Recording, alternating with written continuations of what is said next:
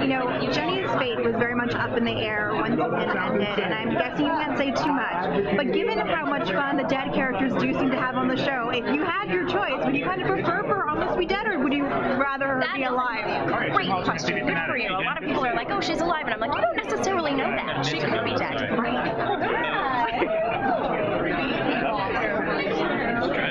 $1 million.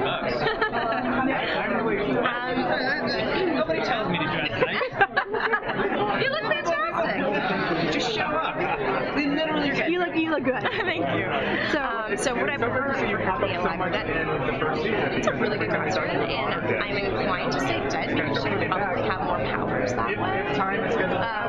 But you can really go back into her history and really see she can go anywhere. Oh man, She get a lot of revenge. She get a lot of revenge. She would be one vengeful ghost. Yeah. But if she does stay alive, which it would be nice because it would probably a longer character arc for her.